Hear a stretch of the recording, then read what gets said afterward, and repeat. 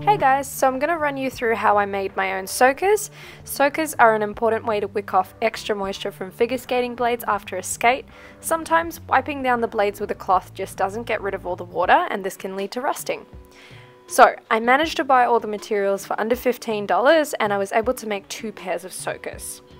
You're going to need material for the outside, elastic band,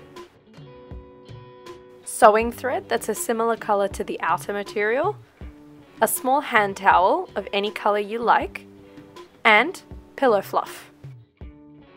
You'll also need a sewing machine or a needle if you're doing it by hand, scissors, measuring tape, pens, and your skates. So first off, we're going to have to measure a few things.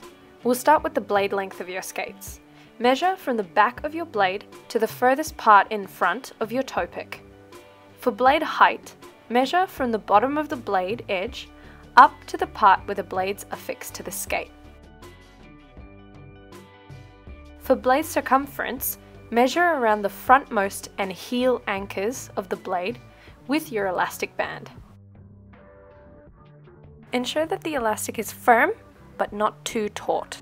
Now that you've got the correct length, you can snip the elastic band.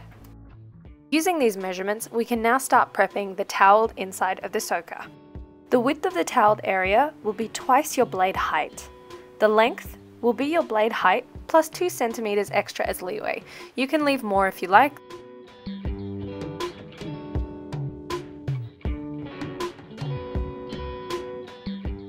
Now we can measure the outer material. I call them gutters because they're very similar to the towel measurements, just with extra space.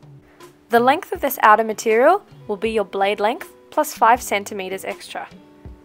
The width will be twice your blade height plus 10 centimeters extra.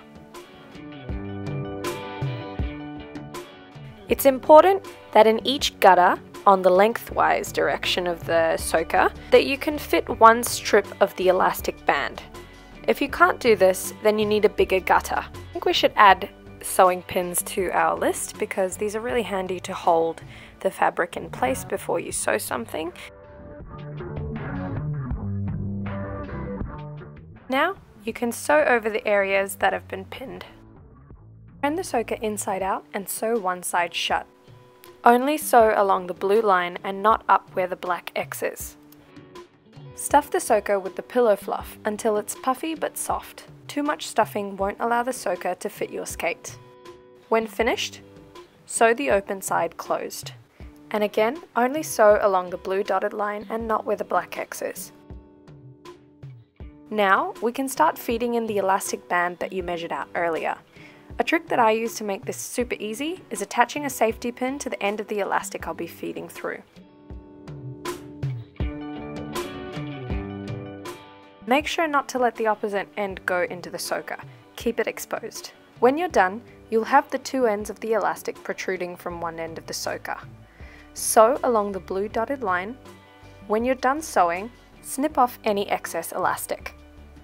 Turn your soaker inside out again and voila, you have 1 soaker. Repeat the process to make 2.